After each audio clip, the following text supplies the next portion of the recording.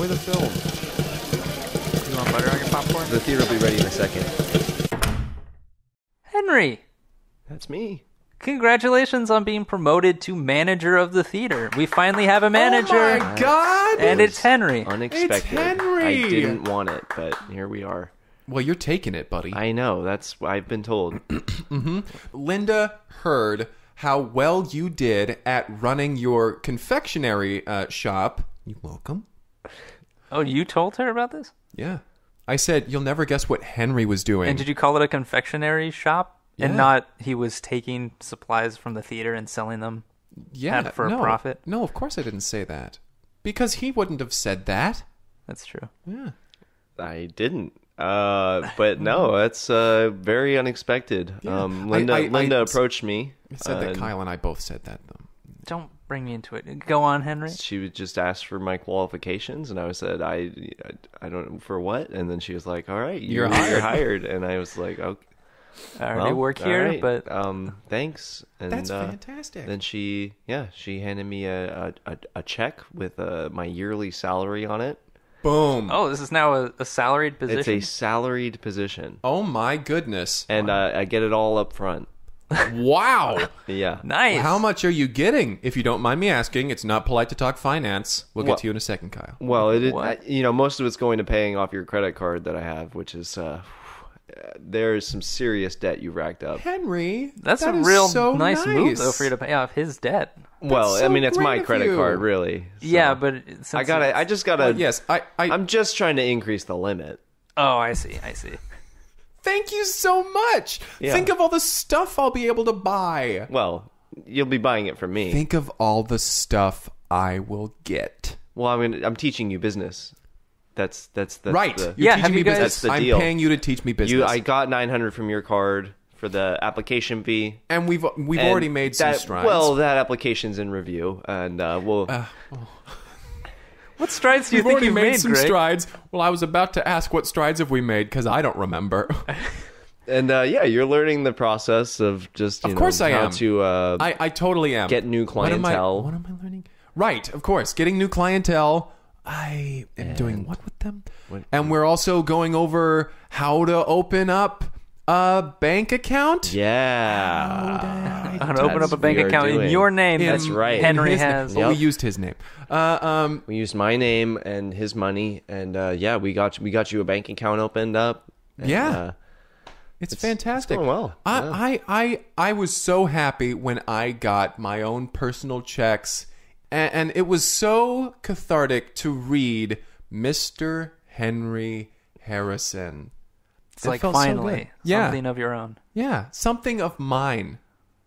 Why did they send them to you? Yeah, did you use your address and that's the billing Well, address? yeah, we opened up the name under your... Well, I mean, they were delivered to your house. I'm sorry. Oh. They were delivered to your house because we signed it under your name. Did you That's the only steal way. Henry's mail? No, it's my mail. We opened it in his name. I'm lost, but all I'm getting is All right, that well, Henry... it's okay. We're Yeah, gonna go over the check thing later. Okay, that's cool. part of the Yes, lesson. but you've also been showing me through example how to manage well. You've already made a lot of changes around here. Well, a lot of changes. You've made some changes around here. Well, some changes. You changed something, yeah. and that was... Oh, yeah, you gotta say what it was. Well, now we have topiary in the orchard. Exactly. You put topiary in the orchard. The orchard outside. It's a topiary orchard. It doesn't really affect the day-to-day operations, but No, it I wouldn't say it sure does is at all. nice for this month that we get it. It really is. That one little stretch of time, it will look so gorgeous next to pears, apples, cherries, strawberries. Oh, we don't have Again, time to go not into not all a tree. of them, but let's... No, most of my time, I haven't really been able to manage a whole lot. It's mostly just been managing my money now, which is a full-time job. Yeah. And just making sure my checks don't get stolen out of my mail, I guess. I think that's... Yeah. probably I need a locked I'll keep an mailbox. eye out for that. I'll keep an eye out for that. All Don't right. worry. Well, Yeah, in the I'll help meantime, you. I could hold on to your checks just so because I'm going to be writing them to me Thank anyway, you. right? Well, that So- makes a good. That's just cutting out the middleman right there. Yeah. That makes good sense. All right. Thank you very much, Henry. Of I course, appreciate no it. problem. Everything, No everything. problem. Everything. Yeah. And Kyle, Yeah? that hat is very fetching. Thanks. I thought I should get a hat for while the weather is good. Mm-hmm.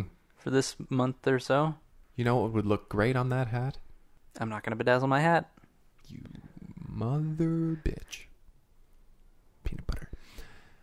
Can anyone follow what's happening on this podcast this way? It's just, you talk in a string of references that unless someone's heard every episode. And management switches so often in the theater, and it's hard to keep track. Characters come and go. And the orchard outside is only...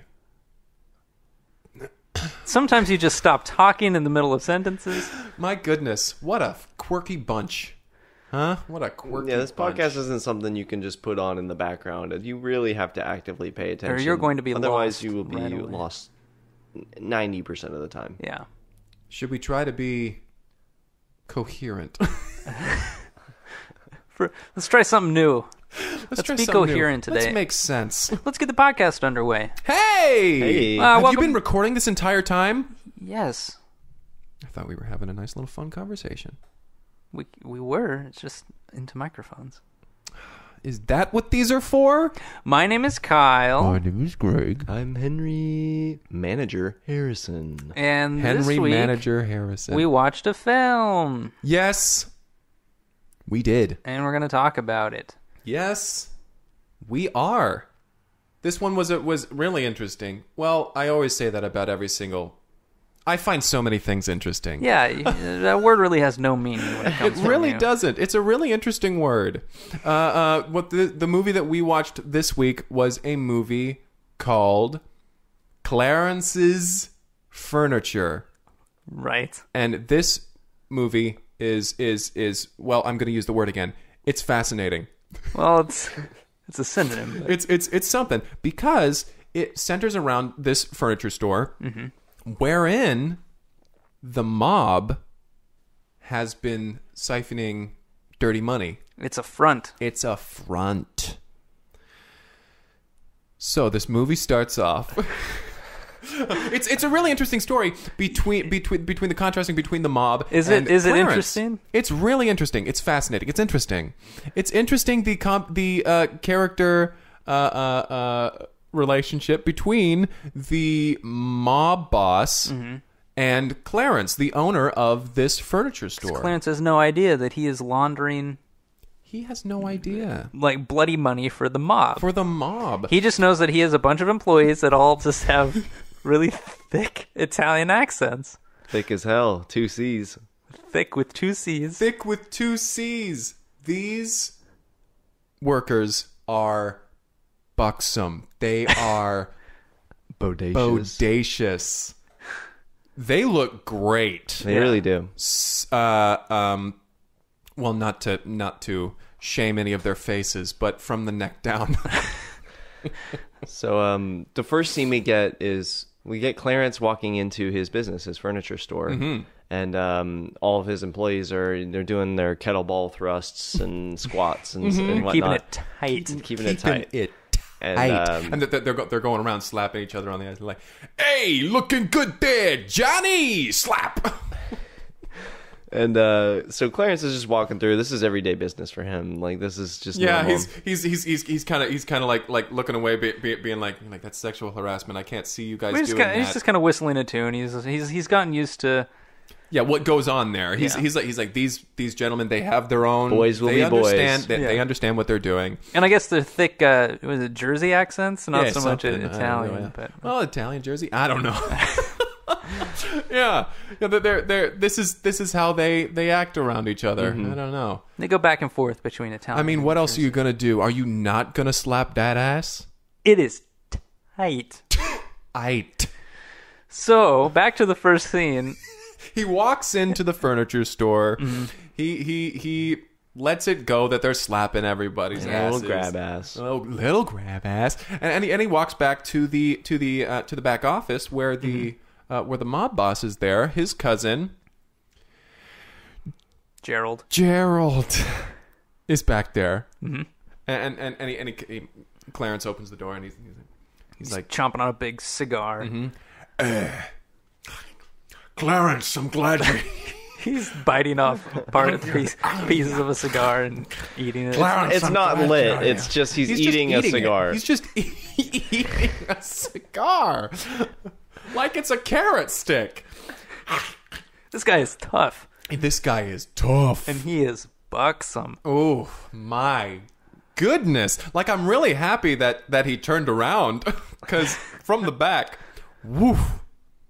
Would have been hard to pay attention to what he was saying. Bing bong! So he turns around and immediately you're like, oh my God. That man is Look eating at this a cigar. piece of meat. He is eating a cigar. He is eating a Oh my cigar. God. Yikes. And he comes around. Clarence, I'm happy you showed up. We thought it best to open a little early. You see, we've had to move some product. And Clarence is there. He's like, Gerald, it's good to see you too, buddy. Yeah, you sold a couple couches or maybe a recliner, A nice Looking end here- table. perhaps an end table, perhaps a dresser of some sort. maybe a simple ottoman, footstool. Maybe a nice side table. We have plenty of stools. We've been trying to push those lately. And Gerald's like, yeah, something like that. Something along them lines. You can see it all in the ledger. And he lets out a big cloud of smoke, which I don't know where that We came don't know from. where it came but from. Yeah, he finishes the cigar, licks his fingers, and then breathes out a poof of smoke. He finishes a cigar, eats a match. This guy is tough. This He's guy tough. is tough and gorgeous. So he flips the book around on the desk, and He's like, he's you can see from this, you can see. We wrote it all down right I cooked here. I documented it in the books. You cooked the... okay. Well, Sorry, it I looks like cooked everything- dinner last night. Of course. For Martha. But, Oh, that's so nice, Gerald. How is Martha? she's the books. I mean, she's good. Look at the book. So Clarence, he looks through it and he's like, well, okay, everything seems all right. You certainly do sell a lot of armoires. I didn't even think we had this many. You just wrote armoire once and then did the little dashes beneath it on the Beneath list every to single show one. that it's the That's, same thing on that's every line. fascinating. I'm really happy that I haven't met any of these people who are buying the armoires. I'm really happy that you're finding... $36,000 in one morning is pretty impressive, I have to that's say. amazing. I'm surprised. This must have been a late shipment. Your boys were here all night, grabbing ass and lifting kettlebells. So And I apparently guess, selling armoires. I guess they're that's great. Well, anyway, thank you very much, Gerald, for that. I appreciate it. So we go from there. Clarence goes out to the floor, and he's milling about. He's going around. He's asking people if they need help with anything, and he's looking away from all the boys who are just doing boy things, and they look great. I mean, We don't need to dwell on harp it, on yeah. this. I don't want to harp on this. It shouldn't be the only thing we talk about. Kept hooting while we were watching the film and clapping. Yeah. and doing the whole wind up thing. The Fist bump. Yeah. my eyes. I felt my eyes come out of my skull a couple times. Honestly. Awooga. Yow! I barked. Anyway, so yeah, Clarence comes back out through his store and He he's hears like, the bells from the front door, and he's like, well, I'm a fan of what I do, so I'll go and greet them at the front door. And he gets to the front door, and there's this group of gentlemen who come in, and they've all got guns.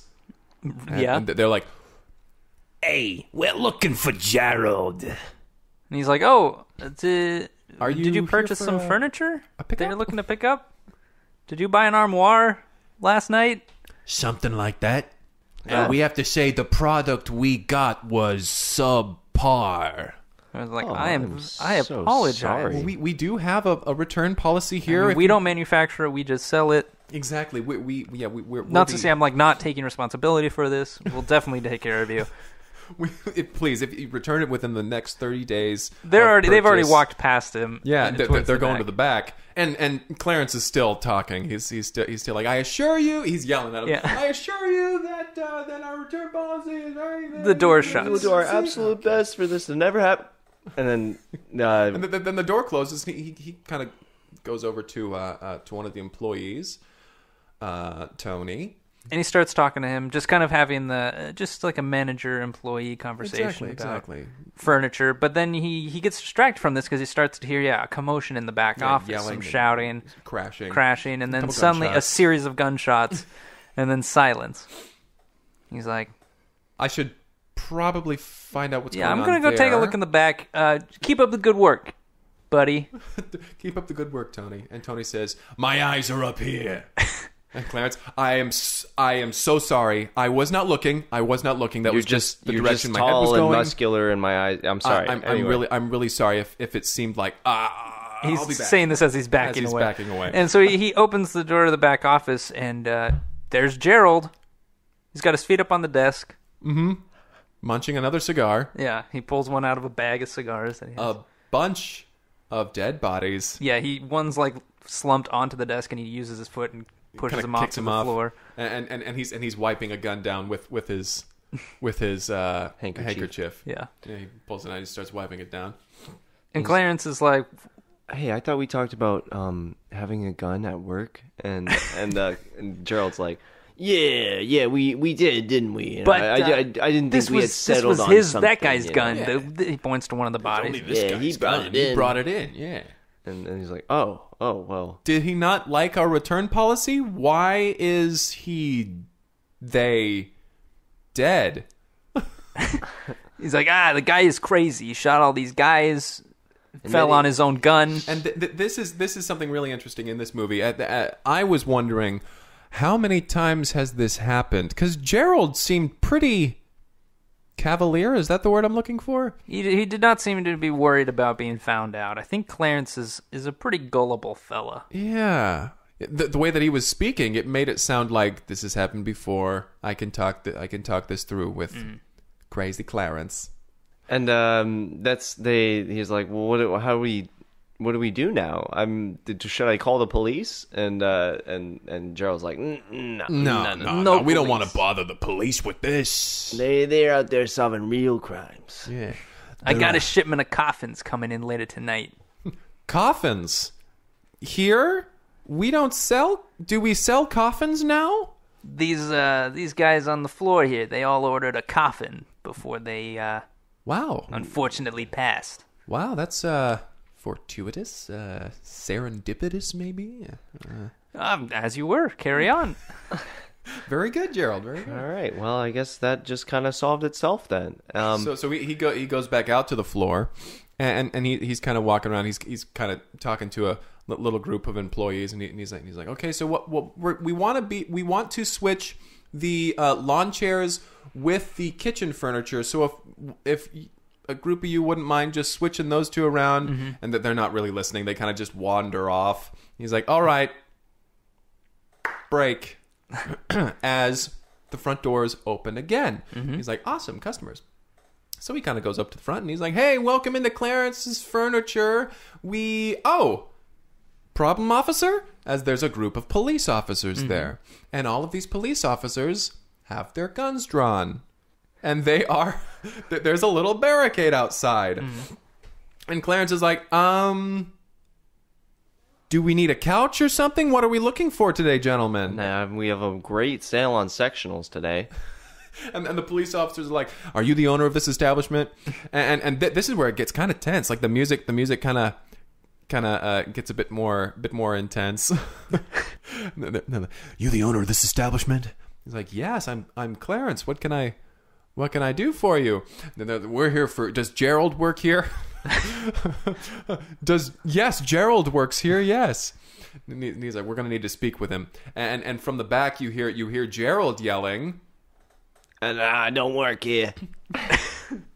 and Clarence is like, oh, I'm sorry. I guess Gerald quit or something. I'm I terribly must sorry. have missed that. This is very untimely. It's been a busy morning. I gotta tell you. A bunch of people came in. They did not like our return policy, and apparently they all ordered coffins. They're all dead too. So I don't know about you guys, but at this point in the film, I was like, what is the going on thrust here? of this film? Yeah. What is the arc? What is this person's objective? What is the writer trying to do here? It feels like it's just treading water. It's just treading water. It seems like it's trying. Is it trying to go Is somewhere? it like trying to be a farce? Is it a comedy? What genre is going this on movie? here? Yes, what is happening? What does every single line lead to? Are we in the first act? Are we in the third act? Have we finished the film yet? Cut to black. Something. So right as all these thoughts, hit me, cut to black, and the Cut to credits black. start. Gunshot. Question mark? Who fired Who the fired gunshot? the gunshot? There were so many guns in that scene. Was it Gerald? Did the police officers? The last piece of dialogue was, "Nah, don't work here." And then that was it. The credits didn't really roll. They kind of just came on screen, then went away.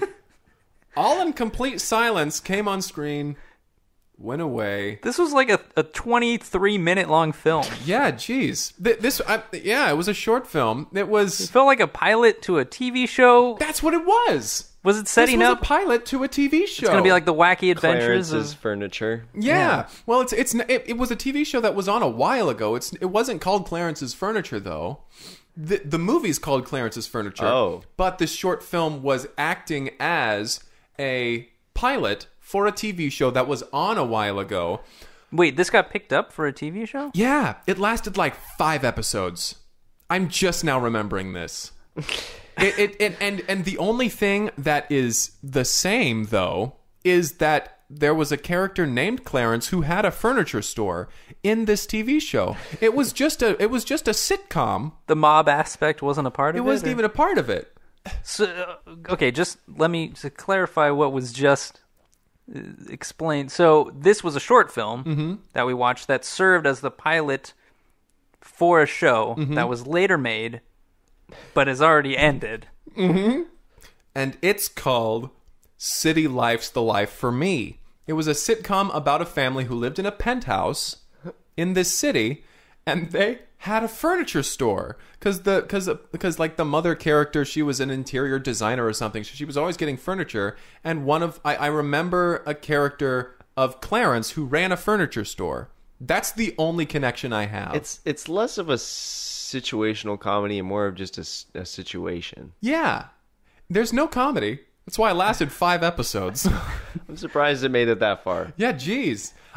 I feel like I'm the only one who's seen this show. I have never heard of this show. Oh my Heard goodness, of it is City so Life bad. Is the life for me. City Yeah. Life is the life for me. It's also a really clunky title, It and really I think is. Clarence's Another Furniture reason. would be Plus, much better. It was Which aired is not out a of great order. title. Yeah. It was aired out of order. Not on the time it was aired changed. It was like on at It was like an 9 on inconsistent- Monday. it was like- Switched networks multiple 6 on times. 5. in the Yeah. 5 episodes. Every Yeah, episode at Switch Networks. It was a nightmare, and it is so bad, but I love it. It's wonderful. The kids, Yeah, we didn't see that. the father, whenever he comes home from work, he says, "Make room for daddy," and I don't know what that What does that mean? to mean. But that's his catchphrase. Yeah, there's a nanny who's just a drunk. We should talk about the show. We should. Yeah, we should review every episode of the City Of the City Life. Life. The City Life City is the Life life is for the me. life for me. My goodness. Spend 5 of our episodes talking about 5 episodes of this TV series. Wow. Let's that is not something do else. that. But We could Clarence's make it a swim Furniture. round. Free swim. yeah, maybe Open this swim. Maybe we'll watch all the episodes this coming week and then That review sounds one like a after horrible the other. use of time. It does. It does. You know what's worse use of time? What?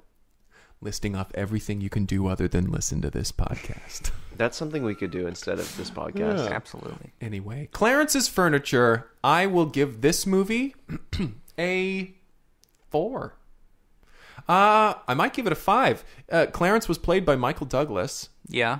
and he did a good job. He did fine with the material. He had no character or arc Absolutely none. or objective. Or really barely any had personality. lines. Yeah. All he did was walk back and forth through the store, having conversations with Gerald Trying and then not whoever's to check out coming the in. attractive Yeah. male workers there. Is that an aspect in the TV show at all? No. There is an episode wherein some men walk around in yoga pants, but it's all played off as a joke because this was the 90s and it was hilarious to be gay, apparently. This feels like a show that someone had a vision for. It wasn't a good vision. No. But they had a vision for it, and then it got completely rewritten and changed, and then was just as bad or worse. A horrible situation, no comedy. A situational tragedy. A sit-trage. Time. Giving it time, it's kind of funny. Maybe it works now. I mean, the way that they treated some of those characters were... Yeah, I mean... that would not fly. Certainly not. That would not fly. Anyway, what would you rate Clarence's furniture? Oh, 1. 1 out of 10. 1? That makes sense. There's no reason to give this anything other than an 8 out of 10. An 8 out of 10? 8 out of 10. An 8 out of 10. I don't see any other reason to give it anything other than an 8 out of 10. In agreement with Kyle. I gave it a 1 out of 10. Solidarity, brother. 8 out of 10. All right. All right, yeah. Well, if you would like to send us a film or a television show pilot or a short film for us to watch, or a commercial, we've done that before. We've done that before. Feel free to reach out Yeah. on Twitter at Cineplex Podcast, or you can reach us via email at cineplexpodcast@gmail.com. Do it, please. We love it. Thanks so much for listening. Henry, congratulations again. Thank you. Henry Manager Harrison. Unexpected. I'm just glad my middle name fits, it works. That's true. That's fortuitous. really good. Yeah. Yeah, it fits right in there. Mm-hmm. Yeah. Well, thanks Is that again also serendipity? That was on my word of the day calendar today. Oh, you have a word of the day calendar? I do. What was yesterday's word? Opine. Neat. Ask me to use it in a sentence? Hey, Greg, could you use opine in a sentence? Nah. All right, thanks for listening. Goodbye. Bye.